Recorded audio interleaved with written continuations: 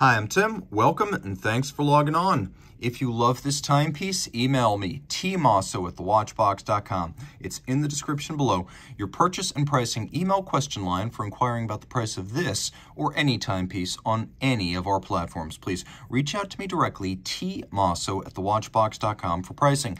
As I always attempt when reviewing a Bovet watch, I'm going to try not to call this Sportster Saguaro Chronograph a watch, because I know Pascal Raffi, the lord and owner of Bovet, hates to hear his timepieces described as watches. So here goes. Can't tell you how long it'll be before I screw this up. Taking a look at the timepiece, you can see this is one of Bovet's occasional efforts to create something that's both a little bit more accessible and just as often automotive themed. Rolls-Royce, Pininfarina, and the automotive-inspired Sportster right here. Powered by a top-level 7750 automatic base, it gives you a case design reminiscent of Bovet's own Amadeo. So it's stainless steel. This model originally launched in 2009 in precious metal, but 46 millimeters in diameter, 17.4 millimeters thick, and from lug tip to lug tip, 54 millimeters across the wrist. It is a large timepiece, and perhaps that word is apropos because this one has the look of both a pocket watch and a clock on the wrist. Taking a quick look across the wrist, you can see that the case itself is 46. So while the lugs do overhang the edge of my wrist, I'm not as offended by it as I normally would if the lugs were integral to the case on something this large. I would actually wear it, and I'm going to zoom out to get a better sense of perspective. I think this fits me, and it's very comfortable. The rubber strap is super flexible, and the lugs give you a great deal of articulation. So there's my hand, there's the rest of my arm. Proportionally, it's big, it's thick, it's chunky, but I like it, and yes, I would. Taking another look, you can see that the lugs are in conventional hinges rather than fixed horns.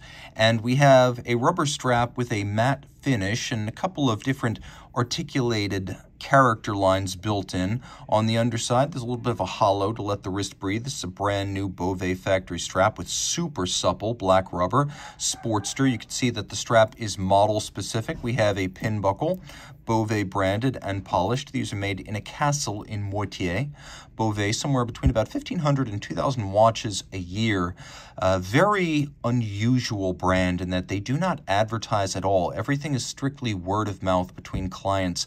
Brand representatives do go to trade shows, but often without a large setup.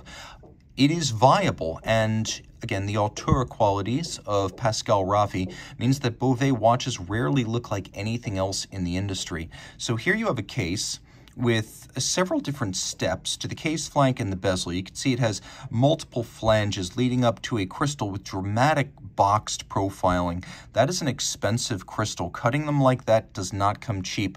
We have bullhorn style chronograph pushers. They are actually not screw downs, even though the crown is a screw down and the watch is 300 meters water resistant. These are not screw downs. They do not need to be screwed in or out in order to use the chronograph functions, and they're capped by little pieces of rubber, as is the primary crown.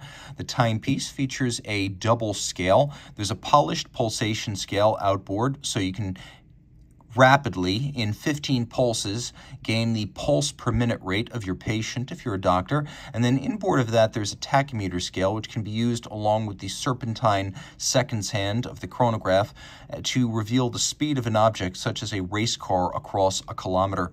The dial is hand-buffed multi-step black lacquer, rich and lustrous like enamel. We have polished red frames for the date, which is double-digit, as well as your chronograph minutes, running seconds, and chronograph hours. There is lume. We'll take a look at it now.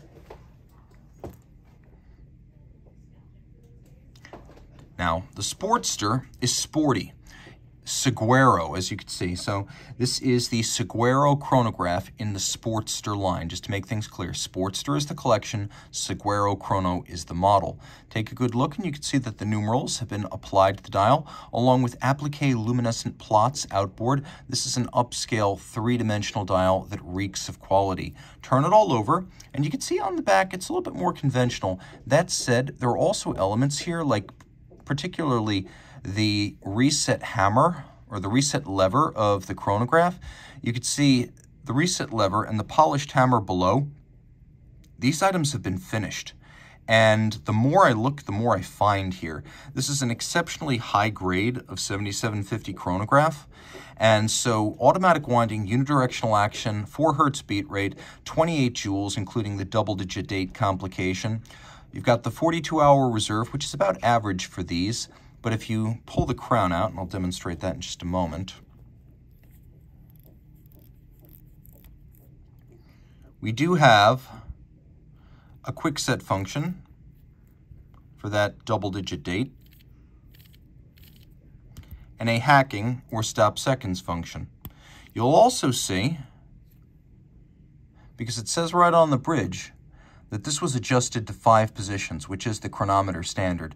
And when I pull the crown out, you could see that the balance itself has splayed spokes, indicating a chronometer grade balance. So this is likely a hot-rodded version of a 7750, hot-rodded in-house at Bovet. In particular, elements like the satination on the stop-start levers of the chronograph, on the cam spring anchor,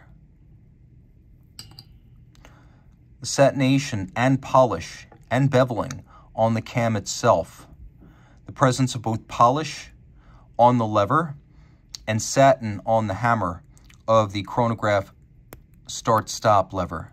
You can see that in action. Differential finish. To achieve that, they probably would have pulled apart that pressed component in 2 pieces, finished it by hand, and then pressed it back together. You can also see that the spring that acts on the hammer, that too has been satinated in contrast to the polished base. There's a lot going on here, and some of it is genuinely surprising, the kind of thing I never see on 7750s, and it's genuinely impressive as well. Someone spent a lot of time on this movement, both adjusting it and decorating it. And you could see on the lever and the hammers that fall on the hard cams, you can see that the lever has been beveled on its side and satinated across its top, and then the hammer below it that acts on the cams, that's been polished. This is very impressive stuff. We also have blued screws and likely machine-applied Côte de Genève and engine turning, but there's enough attention to detail here that I consider this to be a substantial step above, say, a 7750 that you'll find in a Longines. Reach out to Team Mosso at thewatchbox.com for purchase and pricing details of this timepiece, which I am certain I called a watch several times, but Pascal, if you're watching, I did my best.